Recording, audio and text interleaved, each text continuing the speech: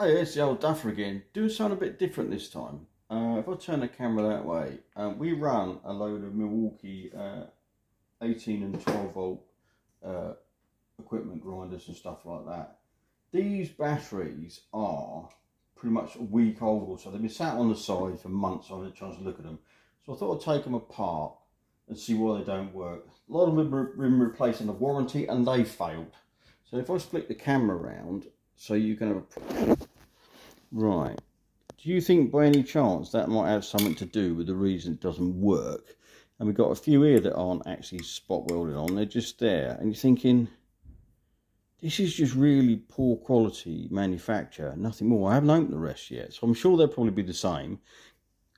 I'm going to try and solder these on here. I can't sort of hold my camera and on my phone because I'm on my own today and solder at the same time. Quite often the heat from a heavy soldering iron tends to stuff the batteries, but they're stuffed anyway, and I ended up with these failing, then replacements being sent, then they failed within a week or two, and I got my money back. And it doesn't matter whether you buy, you know, one make or, you know, where are we, another make, they all seem to be equally rubbish, unfortunately. So let me solder this up and we'll come back to it. There we go. It actually soldered up really well. The battery's tinned up.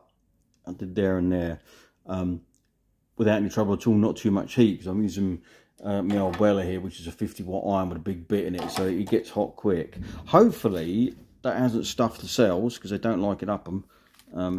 And I'm going to chuck it on charge and see what happens once they seem to have gone cold now. So yeah, let's give it a go and see what happens, and I'll open a few more. And a couple of sets of cells, this one being one of them. I think I can make it move. But that there, you notice that's broken away completely. So whether that's the reason this one's conked out, this is the second one. I've got two of these marketed by these people, and both of them had the same fault. One cell is loose, you can see that, and it's broken the connections. The others I can't find any dud cells in. I'll solder that up and see what it does. Now with these two particular cells made by or marketed by these people, same sort of construction you can see here. When I reconnected that broken cell, you got two lights instead of the one, and this one is exactly the same. So connecting that cell has obviously made a difference. Let's bung them on charge and see what happens. Interestingly, this one where I had to solder one broken, where is it? Battery, there it is, cell. This won't charge, the charger just flashes as though it's a dud cell. The other one of this type, it's taking a charge now, and this is the first one I did where I had to solder up sort of 5 of them. This has now taken a charge, so I'm going to put it back together. I've got some they're just using sticky number plate tape, double-sided foam tape. I'll stick some more of that back on the side. I'll put it back in its box, certainly these two, and we'll try them and see what happens. It would be nice to recover 1 or 2 of them, but the cells seem to check out all right, so I'm a little skeptical. Maybe it's a little control card on the top that's actually gone up the Swanee, and it's not actually anything to do with the cells. Who knows?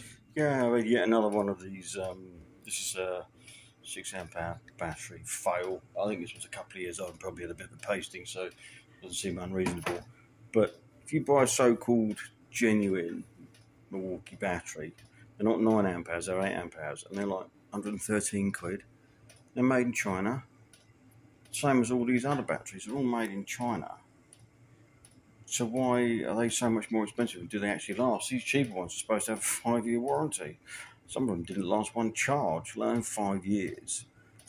If anybody out there knows where I can get M18 batteries that aren't 113 quid a pop, could you let us know? Because it just seems a bit of a racket, really, doesn't it?